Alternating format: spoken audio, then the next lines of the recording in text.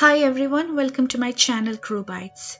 Today's recipe is Boli, a popular South Indian sweet dish made using split Bengal gram, also known as Channa dal in India. In this video, we'll be preparing the Trivandrum style Boli from South Kerala. It's strikingly similar to Maharashtrian Puran Poli or Karnataka style Obbattu. The main difference is that instead of jaggery and cardamom used to sweeten and flavor the dough, Boli is sweetened with sugar and flavored with nutmeg, and sometimes a combination of cardamom and nutmeg is used. Boli is an integral part of Trivandrum Sadya and is usually served with Kerala Payasam. It's a tasty recipe and can be made easily if you just follow this recipe. So let's get started.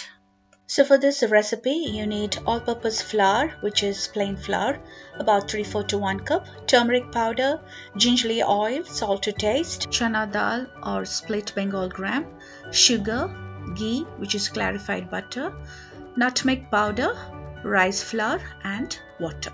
So at first, let's prepare the dough for making Boli.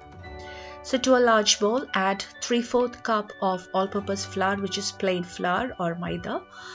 To this, add about 1/4 to 1/2 teaspoon of turmeric powder to give that yellow color to the Boli. Also adding in 1/4 teaspoon of salt and just mix well using your hands. And then we're going to add water in small quantity. The water is at room temperature and knead to a soft and smooth dough. The dough should not be too tight. It should be really soft and smooth. So add water accordingly, but do not add too much of water also. And see, now our dough is almost ready. I'm just adding few tablespoons of gingerly oil and then continue kneading it for few more seconds just to make it a smooth dough. See, our dough is almost ready here. As you can see, it's very soft and smooth and not very tight. That's what we want. Now what we're going to do is add enough gingerly oil to the bowl so that the dough is completely immersed in the oil. So just add enough gingerly oil to it and just make sure that the dough is completely soaked in the oil. Now we're going to cover this and let it rest for 30 to 45 minutes. Now let's prepare the filling. So to a pressure cooker, add cleaned and drained chana dal, which is split Bengal gram, 1/2 cup. Also adding in 1 cup of water along with 1/4 teaspoon of turmeric powder.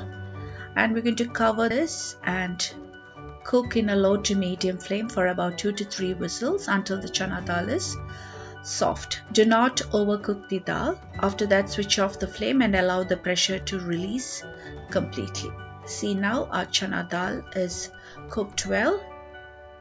Now using a strainer, drain the liquid from the dal and allow it to dry for few minutes.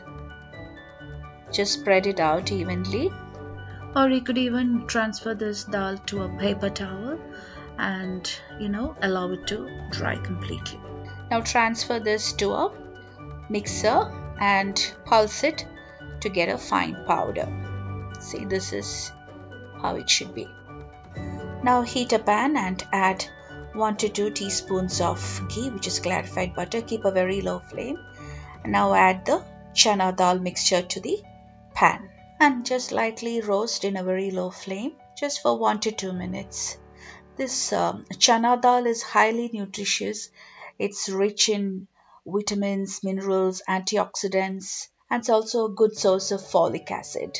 Now I've just added 1/2 cup of fine sugar and give it a good mix and just mix it just until the sugar melts and it forms into a smooth paste.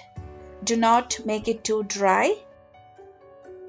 This is the consistency. You should be able to roll into balls. Switch off the flame and remove the pan from heat. Now to this, add about 1/4 teaspoon of nutmeg powder and ghee, 1/2 teaspoon. See, if you want, you can add a pinch of cardamom powder as well, but traditionally only nutmeg powder is added. And just give it a good mix and set aside to cool slightly so that you can roll it into soft balls. Once cooled slightly, roll into small balls and transfer to a plate. See, if you cook the mixture for a longer time, it will become too dry, and then once it cools, it will be too hard. So just be mindful about that. So our filling is ready, and with this quantity, you can make 9 bolis. Now let's move on to the final part, that's making the boli. So after 35 minutes of resting time, drain the oil completely from the bowl and just knead it lightly. See, now the dough is really soft. Now apply some oil on your palms and make small balls out of the dough. Make sure the ball is slightly smaller than the filling ball. Just flatten it out with your fingers and just place the filling ball in the center and just stretch the dough from all sides so that the filling is completely covered. Pinch off the excess covering. Make sure that the covering is really thin, just enough to enclose the filling. Flatten it slightly between your palms and then lightly dust it in rice flour and roll out into a thin circle. Just roll out as thin as possible, but make sure that the filling doesn't come out.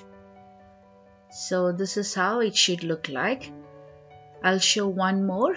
Just take out a ball from the dough, flatten it out slightly, place the filling inside, and then just stretch the dough from all sides so that the filling is completely covered with a thin layer of the dough.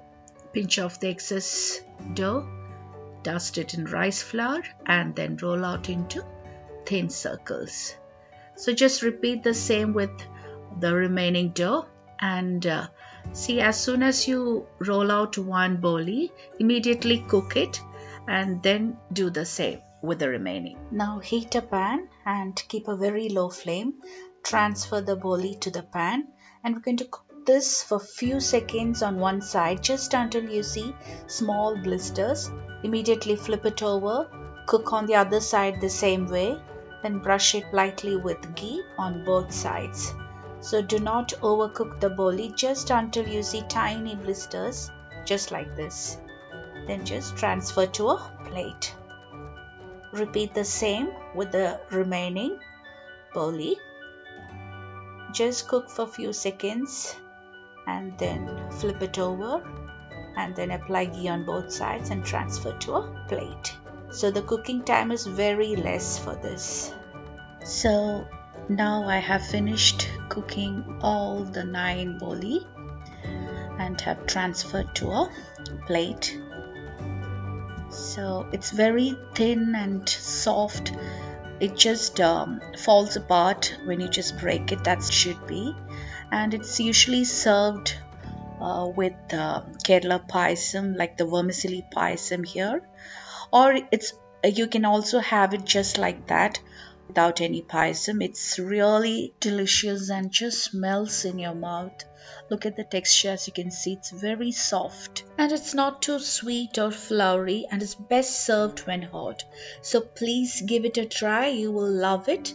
And before concluding, I'd like to thank my lovely sister for sharing this amazing recipe and made this recipe so easy with all the detailed instructions. So I hope you all enjoyed today's video. Also, if you haven't subscribed to my channel yet, please subscribe, like and share. New videos are uploaded every Tuesday and Friday. Until then, goodbye.